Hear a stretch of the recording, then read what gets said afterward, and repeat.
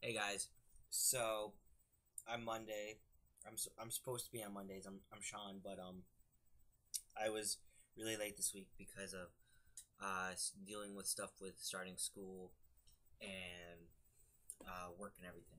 So, but this week's topic is clothes, and clothes for anyone is very important, but clothes for a trans dude is very important because it can either help you pass or show more or whatever. So basically, I picked out a few things.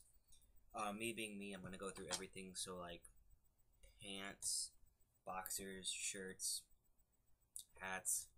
I love clothes. Um, I own a lot. I actually just got rid of a lot too because they don't fit anymore. Because after surgery, I gained a few pounds, and yeah.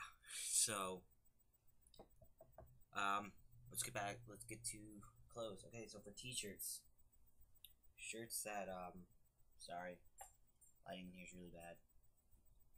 Shirts that box out your chest and everything. Really good. It makes it look broad, and it's really good to show. I mean, I'm post op, so it doesn't look like anything, but still, I still go to shirts like this to make me feel better because I am a very worrisome guy with that. Other shirts, like box logos on front, really do the trick, but make sure they're not too far from the collar because if they are, then it could show a little side boobage, and no one wants that. So that's an idea for like button up shirts and everything. Plaid's always a good way to go. It makes you look flatter on the side and everything, and it's very stylish. Another t-shirt that's really good. So anything that has like boxing over your chest or anything, it's really nice and really flattering.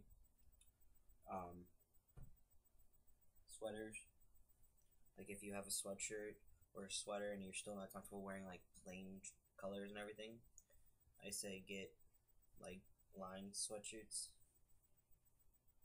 They might make you look a little more wider, but I'd say that's better than what do I call it?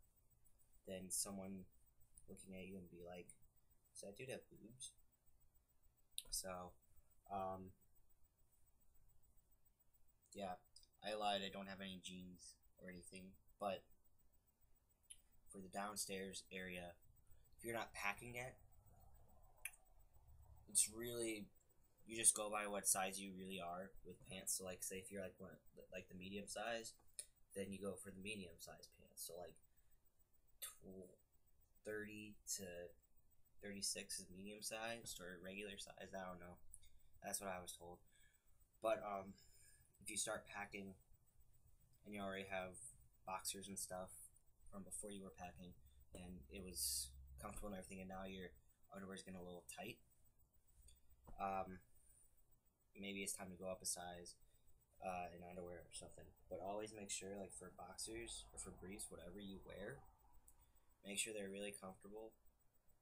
And I don't know, but like a lot of boxers recently don't have this, but like there's two lines that go here, so like instead of having one line that goes down, it's two lines here, and they're very more comfortable. I mean, and they're the exact same price. I mean, these are Fruit of the Loom, and I used to actually wear